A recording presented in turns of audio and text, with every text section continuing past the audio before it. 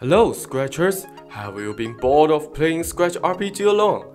Today, I'm going to remix this project into an MMORPG. You can share it and play with your friend. We will continue to remix the project in episode 1 and use the Simple MMO extension in Gandi IDE. Join our Discord server. You will get the original project in my channel. The link is in the description. And now, here we go!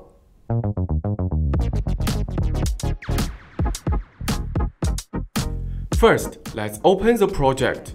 I have published it on CodeCareer. Click Remix. Now, we are ready to code. Let's install the Simple MMO extension. Click the Extensions button. You will find it.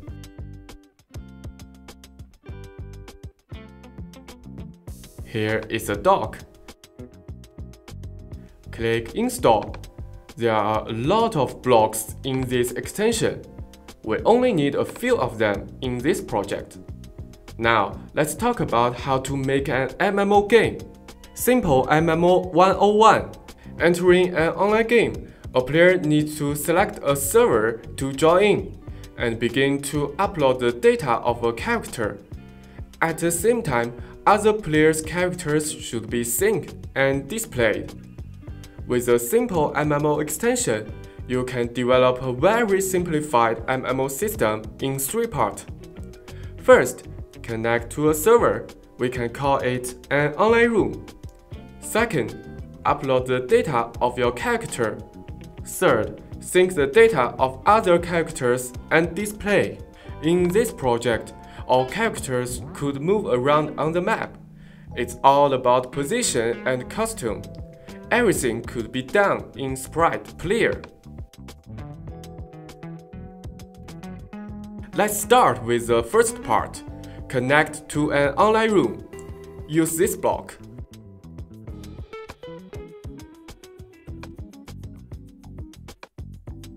You could define a server ID.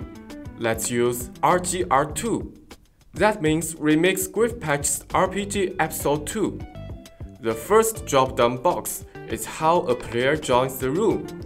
If you select Join or Create, it will find a room with the server ID and join it. When the room is not found, it will create a new one. If you select Create, a new room will be created directly. We select Join or Create. The second one, there are 3 room tabs. In this project, we only need to use the most basic one, the broadcast room. You could check the difference between these 3 tabs in the dock. The last input is extra data. We will explain it later.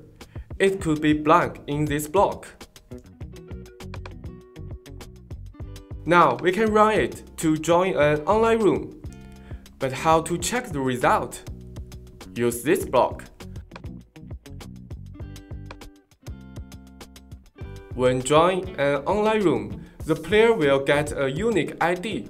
We call it Session ID. When the player doesn't connect to an online room, the value of this block is not a number. Then run this block. We have a Session ID now. That means the player has connected.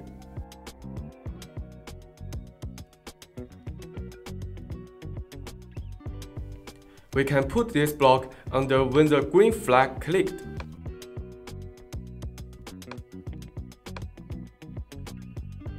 Next, let's upload the data of your character.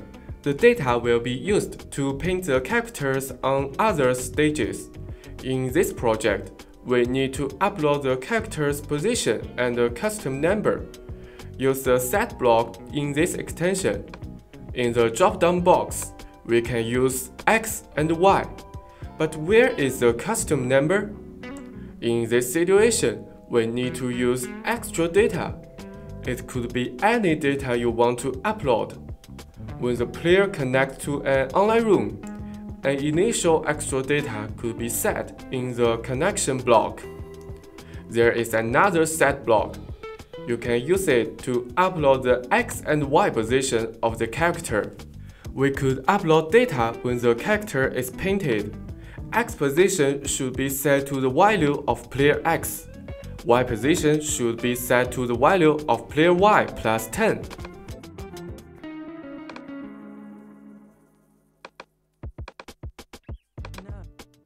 Then, set extra data to the costume number.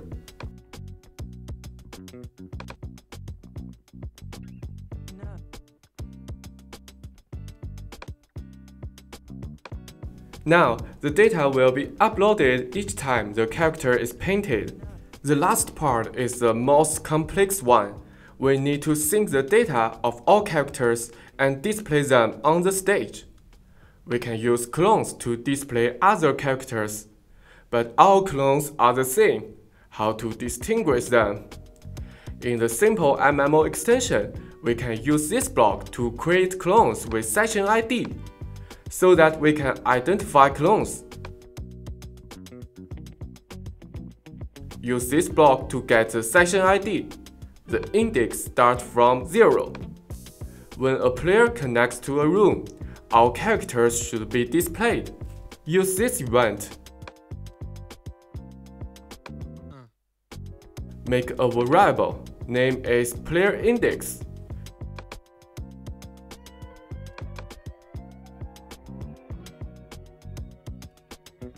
Set it to 0. Then repeat the count of online players. Each time, create a clone with session ID. Then change player index by 1.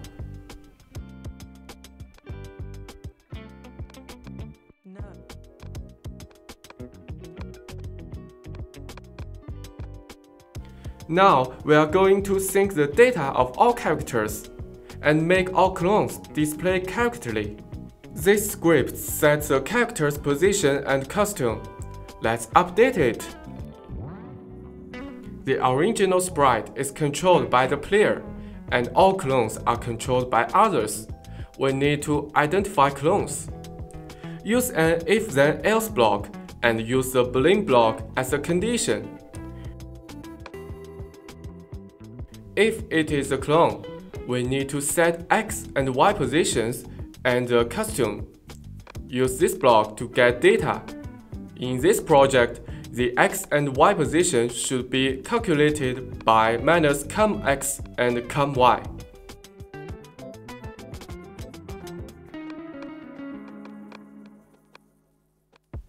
Finished. Then we need to upload this script. Because of the same reason, only the original sprite runs this part. Use an if-then block, and the condition is not a clone. Now we need to run and check the result. But how can I test an MMO game by myself? Don't worry, here is a block to solve this problem. Run this block, the online room will accept multi-ID for one user. Then open another editor window. Now I can test my project. Right. Yes, we can see characters in the room.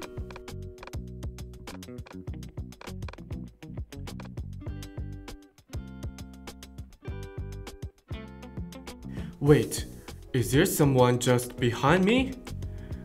That is because a clone of the character controlled by me was created. And then it will sync the movement of myself, so it looks like a ghost behind me. We can modify the condition. Only when the session ID is not my session ID, create a clone.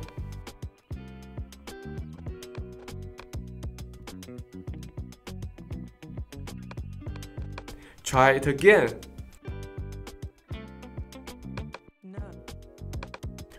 It works.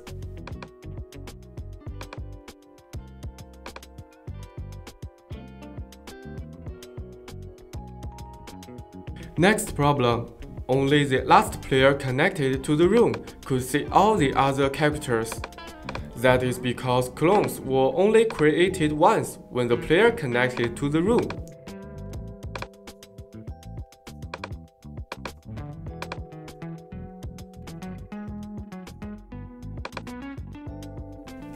We should add a new event. When a new player connects, create a clone. Use this block. Only the original sprite could create clones. And I need to identify the new player is not myself.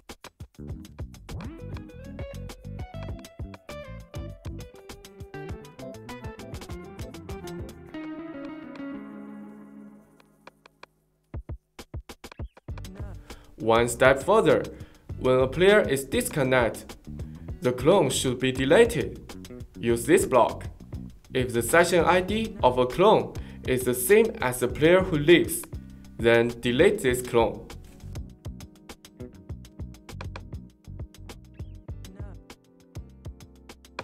Try it again.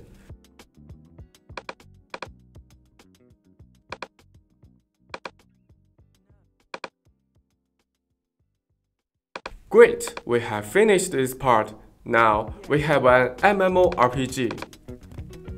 You could share your project in our Discord server to find someone to play with you. Next time, we will add the name of player and I will show you how to use the terminal to debug. Don't forget to join our Discord server. See you later!